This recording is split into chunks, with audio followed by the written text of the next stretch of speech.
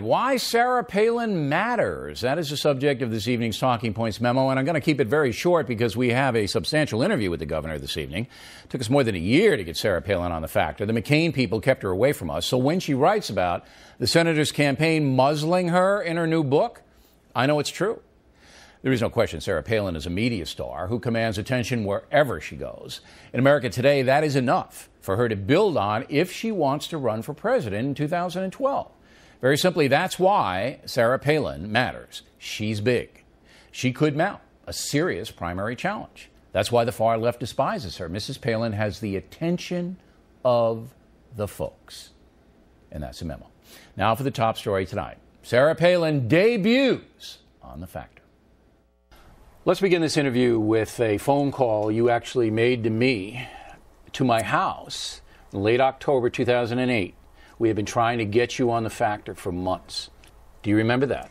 I do. Shh, that was part of that going rogue stuff nobody was supposed to know about in the campaign. So you were going rogue, calling O'Reilly at home. I don't know how you got my home number. But you basically said to me, I want to do this show. But why didn't you do it? Whatever the logistics were that weren't working out, we ended up not doing the show, unfortunately. But yeah, reaching out to you and to others who I believed would report fairly objectively on the campaign. Wanted to talk to you guys. We couldn't figure it out because obviously The Factor is the biggest cable program with the most people watching. We certainly were fair to you. Would you say we were fair to you? Very fair. Okay. So why couldn't we get you, and we had trouble getting Senator McCain on the program?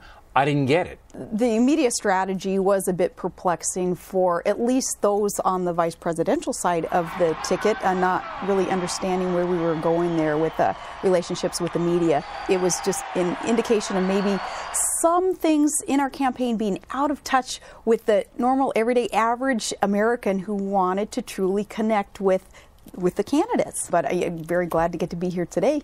Okay, but you wanted to be on the program. You wanted to be on The Factor during the campaign. You told me you did, and I believed you. And why would you bother taking time out of your busy schedule to call me if that weren't the case? It would be fair to the electorate had we reached out and had more of a connection via different media personalities. Right. It's fair to say that you were over-controlled by the McCain people. They were the experts. They had run national campaigns before, and of course I had never been a participant in anything larger than a state campaign. So obviously having to put a lot of faith in their strategy and not having a whole lot of say in things like the media rollout. Should you have said, look, I'm doing O'Reilly, I don't care what you say? Oh, as you can tell in the book, though, those times that I was more assertive were the times that we were called going rogue, and then that being leaked to the press, which was unfortunate. But at this point, of course, it's water under the bridge, though.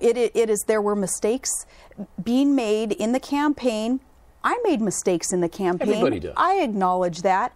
And I think more of a concern has been not within the campaign, the mistakes that were made, not being able to react to the circumstances that those mistakes created in a real positive and professional and helpful way for John McCain.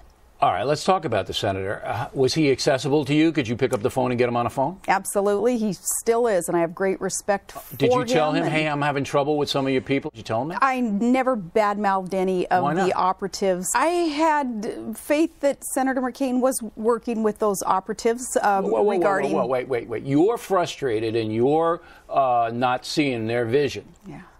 Don't you think you should have gone to the presidential candidate and said, hey, they're mismanaging me, you got to let me loose? Not necessarily. No? Not burdening the candidate who was out there every day putting it on the line for voters to understand what it was that our ticket had to offer, not wanting to burden him with the internal operatives. Absolutely not. I did not want to. I would have done that. Well, again, hindsight, but... But no, I think it was obvious to everyone within the campaign that things weren't quite going well. You guys could have won the election, I think. Well, looking from look, the press was against you. We all know that. Bush had a lot of trouble, and that hurt the Republican ticket. We all know that. But it was close. John McCain, did he ever scold you, by the way, after the Keurig interview and the Gibson interview? Did he call you and say, hey, Sarah, you got to elevate your game? John McCain was nothing but positive, encouraging, and supportive. So you never had any contention between you? Not an ounce of contention, all right. No. The two signature moments that got you in trouble, with all due respect, Governor, or the Gibson interview when he looked down at you with his nose on the glasses on the nose and said, "Do you agree with the Bush doctrine?" When I heard that, I went, "What Bush doctrine?" Everybody said, "So did I." In what respect, Charlie? The Bush. Well, what do you interpret it to be? His worldview. No, the Bush doctrine enunciated September 2002, before the Iraq War. Do you think that Gibson did that to demean you, to make you look stupid? Those are the gotcha techniques that some in what some people call mainstream, others call now the lamestream media, want to participate in a tactic like that. But he's it was not just like a gotcha. that. Gibson's not like that. Had he explained a little bit more the context of the question that he was asking, probably could have answered it. Now, that was a signature moment there, and it hurt Gibson because a lot of women said, that's not fair. Katie Couric's a different story. Now, Katie Couric asked you an easy question, and you booted it, Governor. I sure did. What newspapers and magazines did you regularly read before you were tapped for this to stay informed and to understand the world? I've read most of them, again, with a great appreciation for the press, for the media. Like what one specifically, I'm curious that you... all of them. Why did you boot it? I mean, if somebody asks, what do you read? I say, I read the New York Times, the Wall Street Journal, Washington Post. I can reel them off in my sleep. You couldn't do it. Well, of course I could. Of course I could. Why didn't you? It's ridiculous to suggest that, or to say that I couldn't tell people what I read, because by that point already, though it was relatively early in that multi-segmented interview with Katie Couric, it was quite obvious that it was going to be a bit of an annoying interview with a badgering of the questions. It seemed to me that she didn't know anything about Alaska, about my job as governor, about my accomplishments as a mayor or a governor, my record. And a question like that, though, yeah, I booted it, I screwed up, I should have been more patient and more gracious in my answer. It seemed to me that the question was more along the lines of, do you read? How do you stay in touch with the real world? So that was your inexperience that led to that exchange with Couric. You were fed up, you were frustrated. It was my inexperience in having to deal with a badgering, condescending line of questioning. It had no reflection at all on my inexperience in terms of administrative record or accomplishments. No, it's just handling the media. Vision for America. Yeah, and you know what? So what? So I wasn't. It hurt you though. So I wasn't doing the right thing to ingratiate myself with liberal media personalities to make them like me. So what? I think if most normal Americans were put in the same position that I was there, they'd probably look at her and have that proverbial eye roll and say, "Are you kidding me? They knew, are you suggesting that I don't read?" That led, in my opinion, to the McCain people, Steve Schmidt and the other guys, saying, we can't trust her out there because she booted that. And that's where you lost credibility among them. I understand what you're saying, although Katie Couric, and I spoke to her a couple of days ago, says she wasn't out to get you.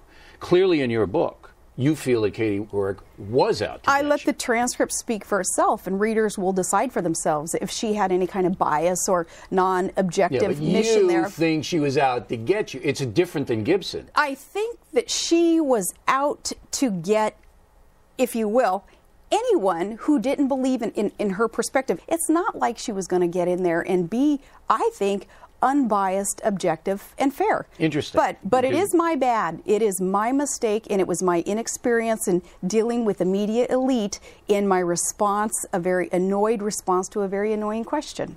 You're bad. Well, it's my bad. My mistake. I was in Minneapolis, as you probably know, watching your speech when you were nominated. It was you obviously lights out speech. No, they say the difference between a hockey mom and a pit bull? Lipstick. Did you know, after you gave that speech, that the media was going to hammer you? Did you have any idea that they were going to come after you the way they have? You know what I thought they were going to come after me for? Getting a D in a college course 22 years ago. That was the big controversy in my little world. That was the skeleton in my closet that I thought, crap. So once the media finds that out, then it's going to be a... So you didn't know they were going to come after you? No, and neither did the campaign. Had the campaign known, then they would have had, practically speaking, things like a binder full of information about me. Can I say something bold and fresh? Please. You should have known. You are a pro-life woman, a pro-gun woman. You didn't think the elite media in New York and D.C. was going to put a target on your forehead?